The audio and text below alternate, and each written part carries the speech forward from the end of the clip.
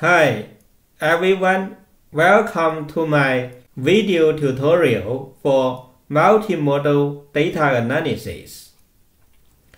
Today I'm going to show you how to perform joint RNA-seq and ATAC-seq data analysis using weighted nearest neighbor analysis. When you see my video talking about joint analysis, which means both data set, for example here, the RNA-seq and the ATAC-seq data were generated using the same set of samples. When I talk about data integration, that means the data set were generated from different samples or by different sequencing technology. The data set that I'm using today for the demonstration was generated by the 10 times genomics using the nuclei isolated from PBMC and performed a single-cell multi-ohm ATAC-seq plus gene expression, that means RNA-seq, using the same set of samples. So you can download the data down here. So you need to download the filter rate feature barcode matrix data and the ATAC-seq fragment files together with the index for the fragment files. So I downloaded the data already. Let's go back to R. So first we need to load the packages Seurat, SEGLAC, ensemble database for human genes, and also the library tidyverse. So now we can import the count matrix data into R. And the count matrix data contains both the RNA-seq and the ATAC-seq data. You can see R loaded the data, and the data contains two lists. If we click the data, you can see one list is for the gene expression matrix data, and the other one is for the ATAC-seq peaks matrix data. So first let's separate the gene expression data and the ATAC-seq data, so we can get the matrix data for RNA counts and the matrix data for ATAC counts. Now we can use the RNA counts to create a Seurat object as PBMC. So you can see we have a Seurat object here named as PBMC. If we click the PBMC to see the Seurat project, you can see in the metadata we have the N-count RNA and the N-features RNA for the RNA assay. So you know when we perform the quality control analysis, we need the percentage of mitochondrial DNA, so we can calculate the percentage of mitochondrial DNA and store it into the metadata for the PBMC. So next we get the matrix data from the ATAC account for standard chromosome. Then we can annotate the peaks using the ensemble database for human genome.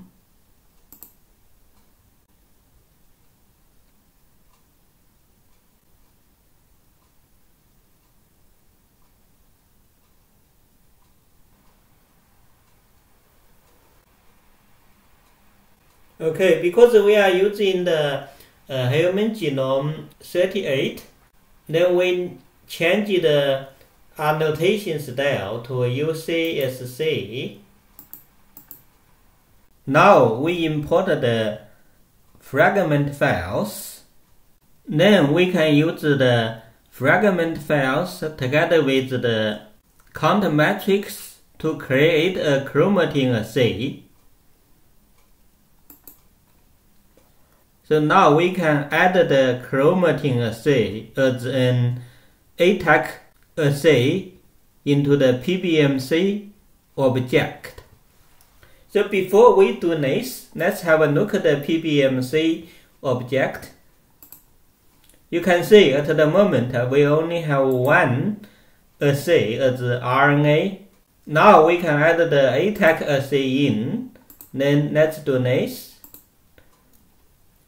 We can have a look at the PBMC object again. You can see now we have two assays. One is RNA, the other one is ATAC assay.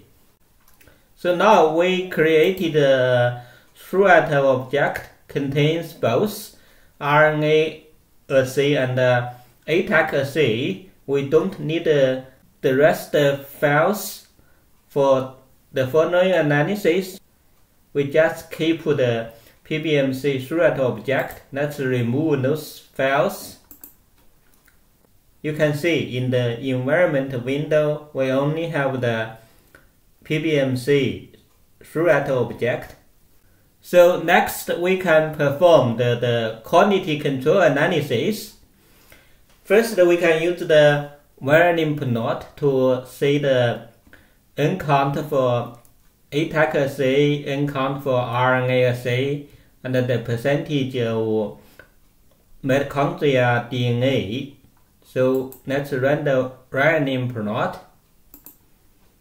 We can zoom in to have a look at the WNN plot.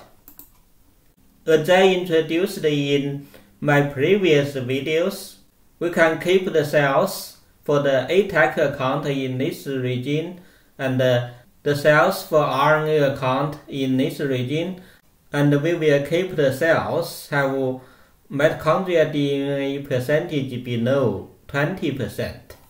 So let's use those parameters to filter out the low quantity cells for the quality control. So after the quality control, we can have a look at the data. You can see we have for the assays, for the RNA assay, we have more than 36,000 genes and 10,412 cells. For the ATAC assay, we have the same number of cells, and there are more than 100,000 peaks in the ATAC assay.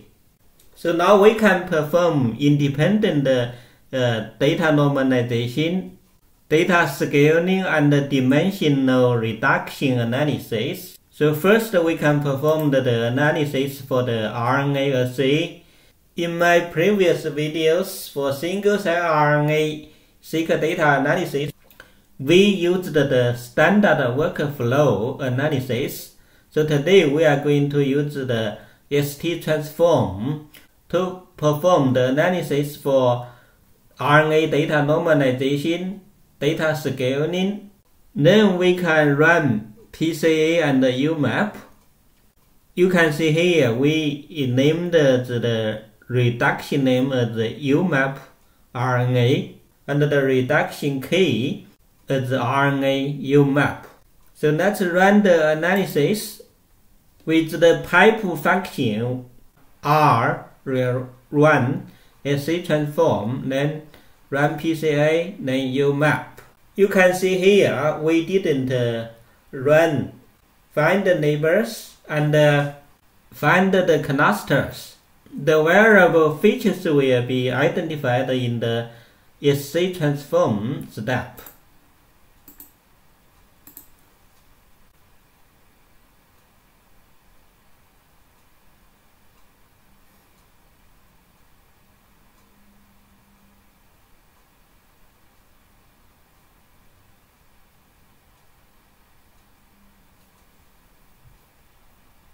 So we did the RNA data analysis. Let's use the dim plot to have a look at the RNA data set. We can zoom in. You can see at the moment all the cells are labeled just as the Seurat project because we didn't run find the neighbors and find the cell canisters in this step of analysis.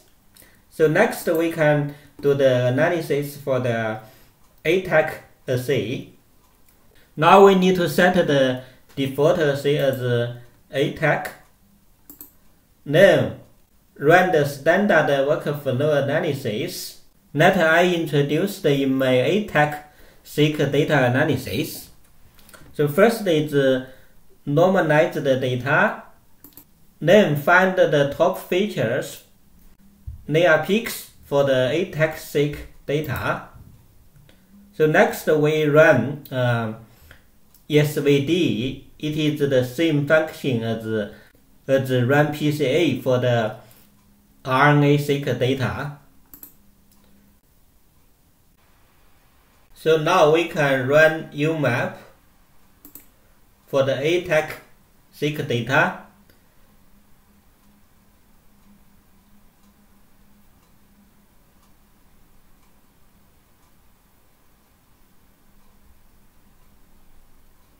It is done, and we can have a look at the cell canisters again. Use the dim plot. Similarly, we only see the cells were labeled as the Seurat project because we didn't run find the neighbors and find the canisters. This is because we want to run the find the neighbors and find the canisters in the following analysis. So we performed the individual analysis for the RNA-seq data and also the ATAC-seq data. Now we use the weighted nearest neighbor analysis to calculate a WNN graph representing a weighted combination of both RNA and ATAC-seq modalities. Then we can use this graph for UMAP visualization and cell canistering. So let's find the multimodal neighbors using the WNN analysis.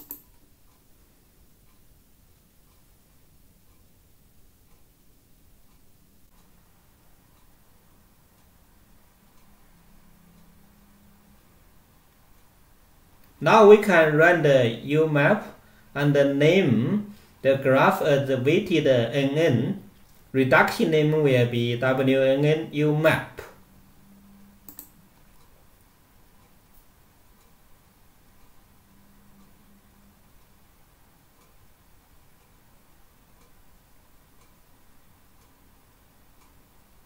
After UMAP, we can find the cell canisters from the graph. So now we are ready to visualize the cell canisters. Use the dim plot function, and we tell the dim plot function the reduction method will be the WNN UMAP. So we are going to use the graph generated by this analysis. So we can run the dim plot function, and we can zoom in to see the cell canisters. You can see we have 22 cell canisters in the dataset contain both RNA and ATAC-seq. Because this dataset was frequently used for demonstration, so we know the canister name very well, and the canister 6 has sub-canisters for T cells, and also we can use the find sub-canisters function to identify the sub-canisters for canister 6. We can use the dim plot to have a look at the cell canisters again. Let's zoom in. You can see now we divide the canister 6 into 4 sub-canisters.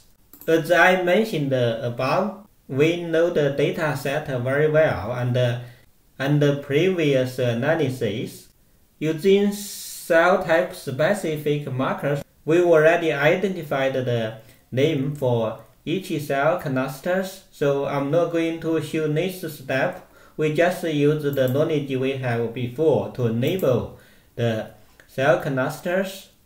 Let's run the labeling.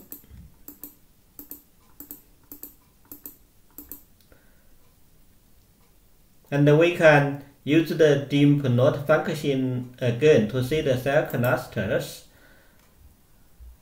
Let's zoom in. You can see now we enable all the cell canisters with the canister name on the right hand side. So here is the graph for the WNN analysis. We can plot the graph for RNA analysis, ATAC analysis, and WNN analysis together, and visualize them in the same figure.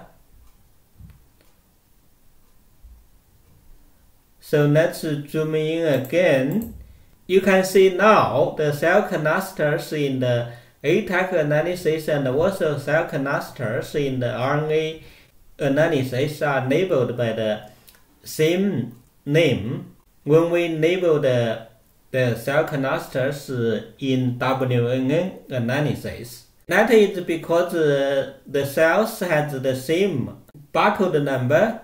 For example, the purple color cell canister, CD14 positive monocyte, they have the same cell barcodes. Then they can be named the same cell canister, CD14 monocyte.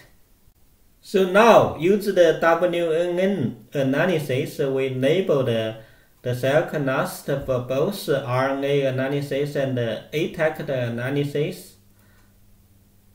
Then we can perform more analysis. I'm going to use 2 examples for the analysis. Of course, you can do more. So first, we can set the default assay as RNA.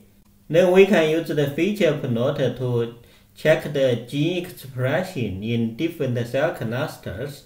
For example, here we are going to use the CD8A. It is a mark gene for T cells. If we run the feature plot, we can zoom in to see the cell canisters. You can see CD8A has expression in the CD8 naive, CD8 TM2 and GDT cells. They are T cell canisters. And also we can plot the genomic regions for CD8A gene because we have the ATAC-seq data. So let's use the coverage plot function to see the peaks and also the TM5 transpose enzyme binding site on the open chromatin region. So we can run the coverage plot function. Then we can zoom in. You can see the peaks for CD8 gene region is largely presented in the open region for the T cell canisters. And down here we can see the gene information and also the chromosome position. So I just show you 2 examples of the feature plot for RNA expression and the coverage plot to see the open chromatins. You can do more analysis. For example, identify the DNA motifs, identify the transcription factors binding site. But I'm going to stop here for today's demonstration. I hope my video tutorial can help your data analysis. Please subscribe to my channel if you haven't to do so. Thank you, and I hope to see you in my next video.